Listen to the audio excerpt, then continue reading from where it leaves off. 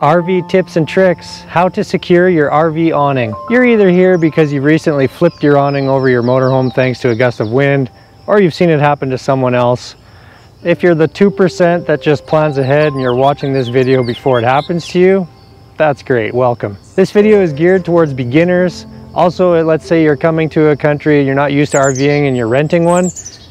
Using this simple hack and trick could save you thousands of dollars. If you want to have peace of mind when your awning's out, that you can withstand sudden and strong winds like we have in this area, this video is going to help you. First things first, which is to pull out your awning.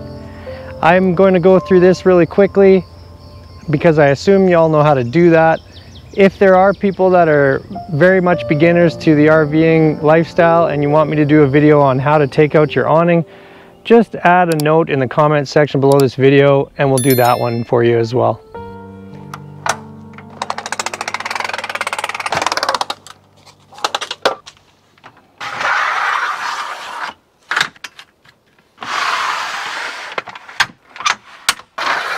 You'll need a few items to secure the awning in the manner that I'm going to show you. Very simple, inexpensive, short list of items. The first is some sort of hammer. You'll need the hammer to pound in. We're using bent rebar. Pound it into the ground so that it's secure. And then you're going to need a pair of ratchet straps. So I've taken the liberty of pounding this rebar into the ground to save you some time and watching me pound rebar. But I can assure you it was glorious. That'll give you an idea pretty well, more or less, how it went.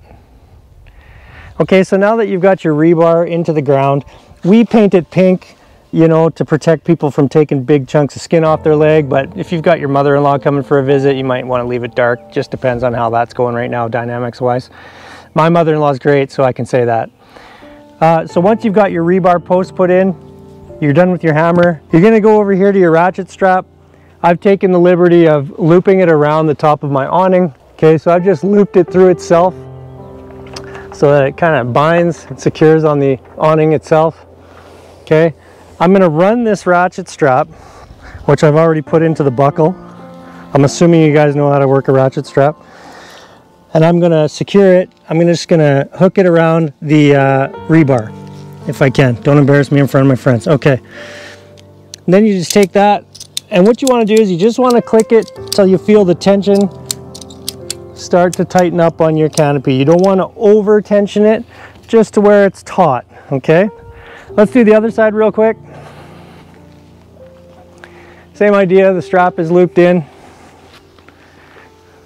Take it over to the rebar post. Now you guys can use whatever you like. This is what we're using. Okay, just to where it starts to get taut. And the idea is if a wind gust comes and wants to lift this awning up, your ratchet strap and the rebar into the ground negate that from happening. And we can tell you from experience, there's been a whole lot of times where the wind gusts and this thing won't even move anymore. Whereas before, when we flipped the awning over our motorhome, which is why we're making this video for you, we didn't have this set up. Gust came and it flipped the awning over the motorhome like it was nothing. Trust me, these little parts, they're not made of much, but they add up in a hurry. You'll be into thousands of dollars of repairs. Now I will say, if you're in an area where the terrain is particularly rocky, you're gonna have a hard time pounding something like this into the ground. So people use many different ways to get something that they can secure their straps against. I've seen people use corkscrew type of items. Also, if there's big boulders where you're at, you could use one of those big boulders to wrap your ratchet strap around and just buckle it up against there until you've got tension. One more tip I'll give to you, it's basically geared towards the folks that are planning to stay in one location for a long time and not move. We like to roll up our awning whenever we leave camp for a few hours or a day, so we're on and off. If I was staying for long term, I would go one more step in securing my awning, and it would be this.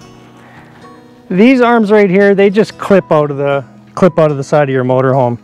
You could take this arm, unclip it, take it to where the arm is straight up and down here, and secure it into the ground, and then do the strapping idea, and you'd have two secure points on both sides of your awning. So if you come in tight here, guys, just come right in here. We have no personal space issues. There's these holes. You could take large nails or industrial tent pegs and just pound those into the ground.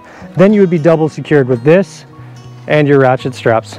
This is a simple RV tip and trick that if you use will provide you peace of mind and potentially save you thousands of dollars. If you're interested in boondock, off-grid, dry camping type of style in your RV and you want to be able to do that longer, check out our comprehensive How to Boondock Longer guide here on the channel.